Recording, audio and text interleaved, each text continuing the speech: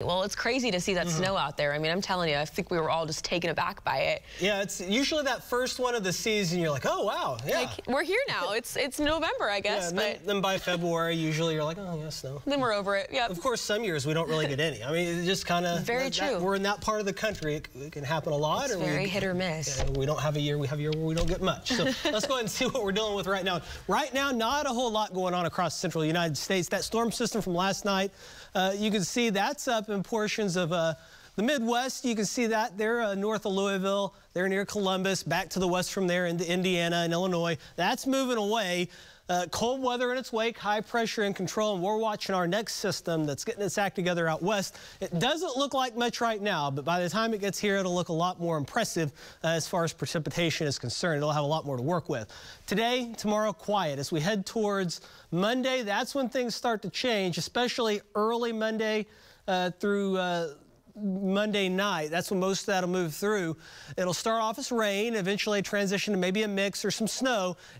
Minor travel impacts possible, but that doesn't look like a huge deal. Temperatures, as you'll see in a bit, are going to be an issue for that. 29 right now in Tulsa, 28 in Bartlesville, 35 down in Wilburton. Things warming up nicely down to the south. Feels like we're in the teens and 20s, so you'll certainly want to bundle up. So here's future view for us. Mid-40s, low 40s today, so cool but nice. Tonight, cold down into the 20s. Into our day tomorrow, we'll see south winds return. That'll effectively warm us back up into the upper 40s and low 50s. Clouds increase Monday morning. That storm system moves in from the west.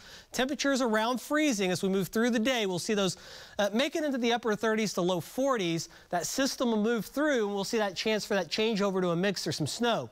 But notice, temperatures above freezing, ground still pretty warm, so even if somebody gets an inch or two in some locations, which there could be a band like that set up somewhere, it would likely just be on grassy surfaces and maybe briefly slushy on the roadways, but it would improve pretty quickly with this type of deal. And then Tuesday morning, waking up around 30 or so, and then into the 40s. I think clouds a bit overdone there on Tuesday. I think we'll clear out as we head into Tuesday afternoon.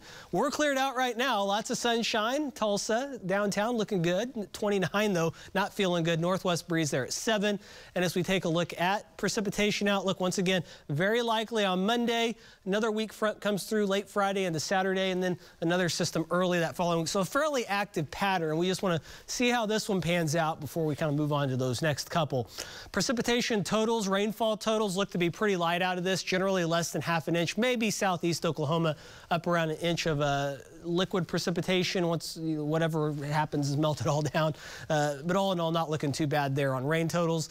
And then temperatures really stay pretty chilly all the rest of the week. So if you were hoping for a warm up, I don't have it for you. And even going into next weekend, not so much. It's going to stay cold, and it looks like that period of time will be generally drier than normal. But I think once we get beyond this period, I think that's when we'll start to see some warmer temperatures return. So after about 10 days of some pretty chilly stuff, I think we'll finally start to see things kind of turn around early, not this week, but the following week. I think we'll see things start to improve. In the meantime, we're going to be chilly this weekend. Tomorrow, not too bad.